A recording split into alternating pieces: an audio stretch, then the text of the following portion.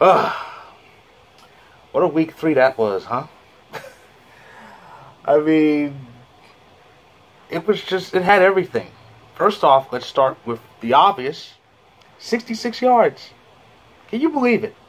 Well, part of it's believable. The fact that Justin Tucker made it, that's believable. Because I think pretty much everybody figured if anybody's going to break that field goal record, it's going to be him. Because I think he's made about more 50-plus yarders than anybody. But, yeah, so Justin Tucker nailed it. Well, he nailed it, but he needed some help from the crossbar. Doink! Went over, and there it went. So history was made, and it was more stunning heartbreak. Yet another crazy loss in Detroit for the Lions. And the crazy thing, the long-standing record, the long-standing record set by the recently late Tom Dempsey. He passed away last year. 63 yards. That was also made in Detroit, and that also resulted in a 1917 final. Amazing. It's like fate in Detroit. You're destined to have these embarrassing, shocking, 1 in a million type losses. This happens to them even more so than the Browns. Of course, kudos to the Browns for beating the Bears. And of course, Mason Crosby made a winning field goal of his own. Now, it was 51, wasn't 66, but it's all the same. That no surprise, was a good game. I mean, in my lifetime, anytime the Packers and the 49ers get together, it's a slobber knocker. It's gonna be a game of the week. It always is. Only difference is the names have changed, but it's always just amazing. But we won, and I'll be honest, when that field goal was made, I nearly came close to crying, and here's why. I've said this many times. Rodgers, he has problems in Santa Clara. I've called Santa Clara Rodgers kryptonite, and because he can't seem. That's the one place where he just can't seem to function. But he was collected. He got the job done, especially in that final drive, 37 seconds, no timeouts, no problem. Can't leave time on the clock for him. No, you can't. But he got it done, and we got a much important win on the road against an NFC heavyweight. So I think everything's in the past, and now we're pretty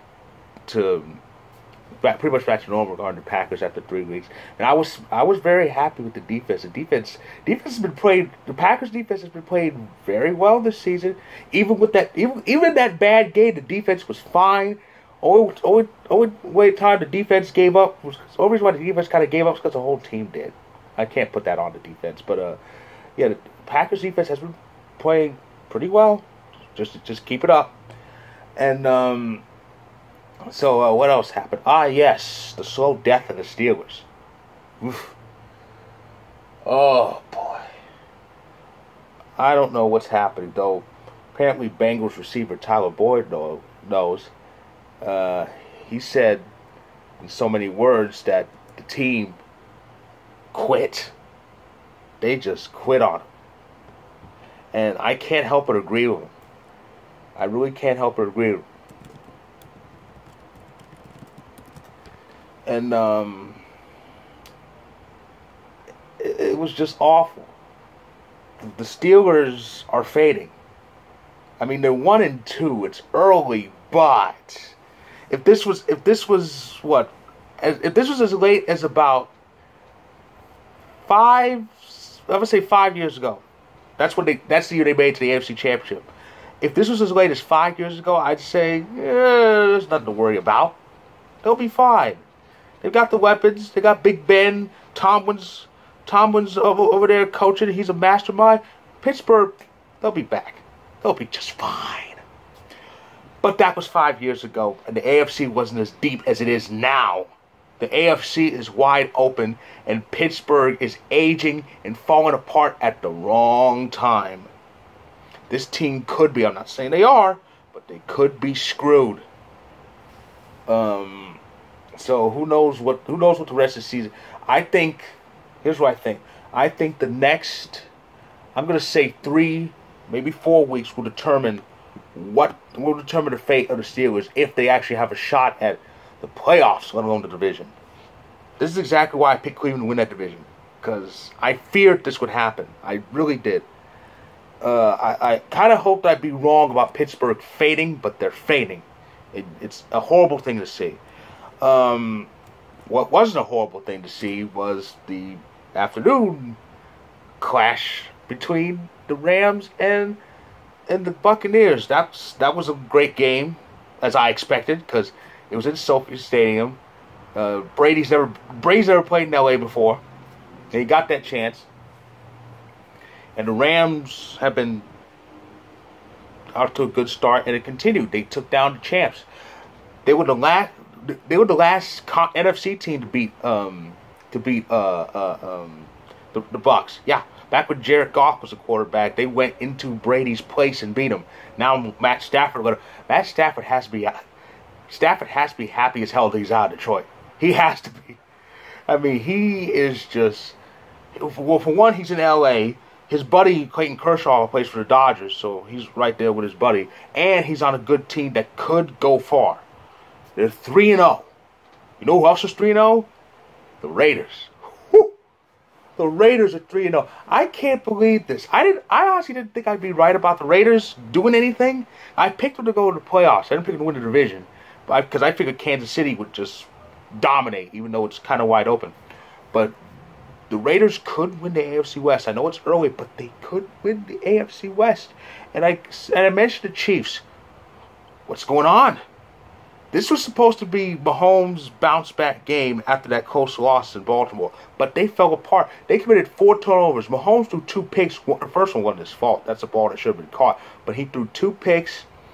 Tyreek Hill lost a fumble, and Clyde Edwards-Helaire lost a fumble for the second straight game. These are not the Chiefs I know. These are not the Chiefs anybody knows. They are 1-2. That's right. We are in an NFL right now where the Chargers, the Bengals, and the Panthers all have better records than the Chiefs, the Seahawks, and the Steelers. I mean, who had that coming? Oh, I forgot about the Broncos. They have a better record. They're undefeated. Who had this coming? It's a year of openness and surprise developments. It's been insane. It's been very insane. And of course, Dallas, this isn't a surprise to me because I had Dallas win the division. I think Dallas is the class of the NFC East. Though it kind of helps that the other 3 teams kind of suck. And that includes the Giants. I thought the Giants would actually be better than this. I thought the Giants would be that team. Well, they probably wouldn't win the division, but they would give the Cowboys a few problems. They are 0-3 and playing like hot garbage. And they've lost to teams that I thought they were going to beat. I honestly thought I had the Giants starting 3-0. They're 0-3, and it doesn't look like there's a way up from out of this. I mean, it's awful. I mean, the extra week, the extra game allows some more margin, a bit more of a larger margin of error. But even so, the way that team is playing, it's just nauseating. So, yeah. So that's what went on. That's what went on in week 4. About the field goal thing. Matt Prater had the record before Tucker. Prater nearly broke his own record. He went for a 68-yarder. That missed and ended up being returned all the way 109 yards by Jacksonville, who still lost. Jacksonville has lost 18 straight games. They haven't won a regular season NFL game since September 13th, 2020, week 1 of last year. That's frightening. And they're 1 loss away from tying 2 teams, the Raiders of I think it was the 60s, and of course the Lions back around over almost a decade and a half ago. That 19-game losing streak was centered by the 2008 year where they went 0-16. became the first ever 0-16 team. But yeah, it's not looking good. Of course, the record is 29 by the Chicago Cardinals back in the 40s. But since the 1970 merger, the longest losing streak is the infamous slide that started the Tampa Bay Buccaneers tenure. They lost their first 26 games, including going 0-14 their first year. They were the first winless team, and they lost the first 26 straight games. So that's the longest since the merger, 1970. So will they make history? Who knows? They just might. That's a terrible team. I feel sorry for Trevor Lawrence. I'm pretty sure I'm not the only one, because number one pick, this great star at the University of Clemson. Now here he is stuck on a god awful team. Oh boy! And that god awful team will kick off week 4 this Thursday. The Jaguars are in Cincinnati playing the possibly good Bengals. Yeah, Bengals 2-1, and could definitely improve to 3-1. That's definitely going to happen. As for Sunday's action, as we enter the month of October, the Chiefs try to bounce back again. They're in Philly facing the Eagles. The Saints host the Giants. That's some of the games in the early window. In the later window, a couple of two NFC West battles. Niners host the Hawks. That's always good when those two get together. And the undefeated Rams host the undefeated Cardinals. Ooh, who had that? The Cardinals undefeated, not 3-0. These are the same Cardinals who sputtered in late December and that Sunday in January and missed the playoffs entirely. Let the Bears make it past them.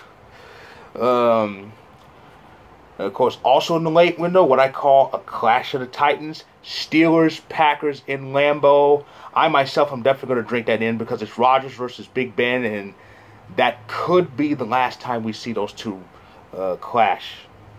Two great quarterbacks. Big fan of both of them. Of course, the Sunday night game. Oh boy, Sunday night game. The Patriots host the Buccaneers, which means Tom Brady is coming home. That's been promoted this whole week and is going to continue to be promoted. I myself find this funny because I love it. I love it. It's like that bad relationship, that person who thinks they're over their ex when they're really not.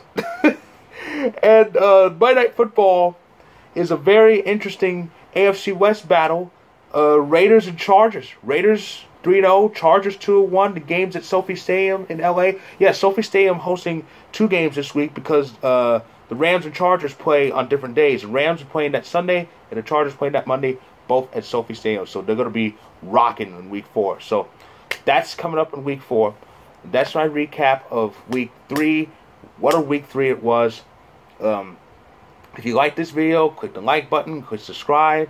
If you want more of this, my story on Vocal about Week 3 of this season, it'll be in the description below.